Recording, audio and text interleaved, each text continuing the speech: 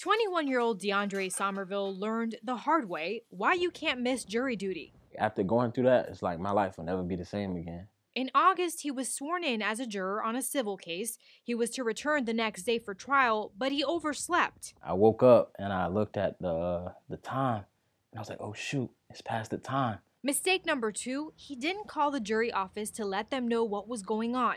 Days later, he was served with a subpoena to go before the judge. I talked with my granddad for a while, and he said the best thing you can always do is honesty.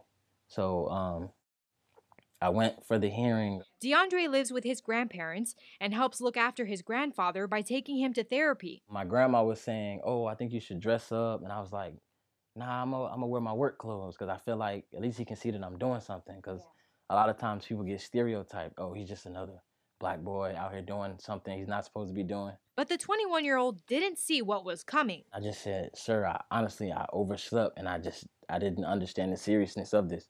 He asked me if I had a criminal record. I said, "Sir, I've never been arrested." Transcripts show DeAndre apologized, but the judge sentenced him to 10 days in jail. DeAndre said all he could think about was his grandfather. He depended on me. So it was like, you know, it's hard for him. Judge John Kastrenakis' order said DeAndre's failure to appear delayed the trial by 45 minutes, and the court couldn't reach him.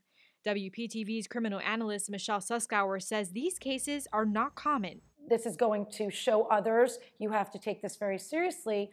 But this 21-year-old with no prior record now has a misdemeanor conviction. Could there have been other alternatives to maybe be more instructive and less punitive?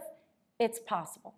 He spent 10 days in jail, is on probation for 1 year, and has to complete 150 hours of community service. It hurts, but it's like it's a lesson learned. It could have been worse. It could have gave me 365 days in jail.